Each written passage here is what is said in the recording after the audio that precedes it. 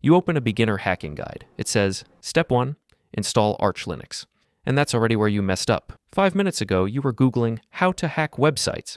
And now you're neck deep in a YouTube tutorial where some guy with anime profile pic is compiling a custom Linux kernel using flags you've never seen in your life. You blink, and somehow you're in a 45-tab rabbit hole of Python virtual environments, shell scripts that break your terminal, and a GitHub repo that hasn't been updated since Obama was president. Welcome to Hacking Beginner Edition. The problem is, most so-called beginner guides are not actually made for beginners.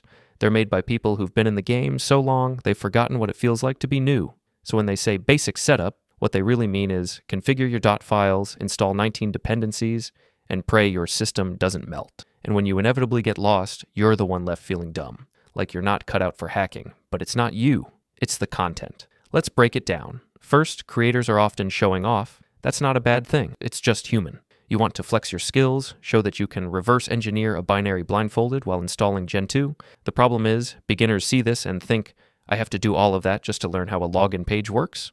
Second, there's algorithmic bias. Complex tutorials get more watch time. Longer videos, more ad revenue, more engagement. So instead of a clear, concise lesson, you get a 3-hour monstrosity with 20 tangents and 0 context. Internal pointer variable. What is this?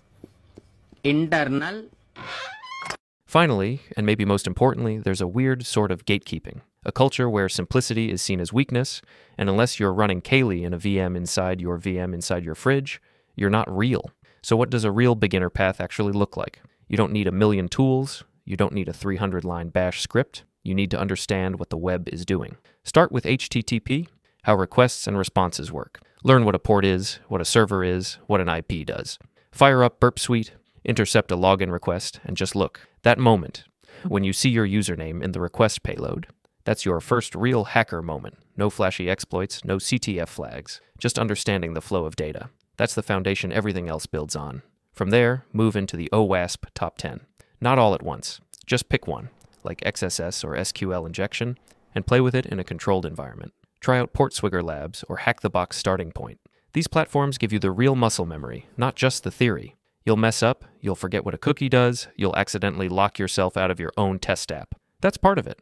That is the learning, and that's exactly why we built Cyberflow Academy. We were tired of people getting wrecked by beginner guides that expect you to be a sysadmin by day 3. At Cyberflow, you get real step-by-step courses in bug bounty, web hacking, and reverse engineering, taught by people who actually remember what it was like to be confused. No fluff, no ego, and no weird prerequisites like must sacrifice a goat to the Linux kernel. Just clear, structured learning designed to help you earn money from hacking, not spiral into a Stack Overflow panic attack. Plus, the private Discord, full of elite hackers who actually help each other. Real community, real exploits, real results. So yeah, next time you open a beginner's guide, and it asks you to chmod your soul or recompile your operating system, just close the tab. You're not learning how to hack. You're entering someone's personal dungeon build tutorial. And trust me, there's a better way.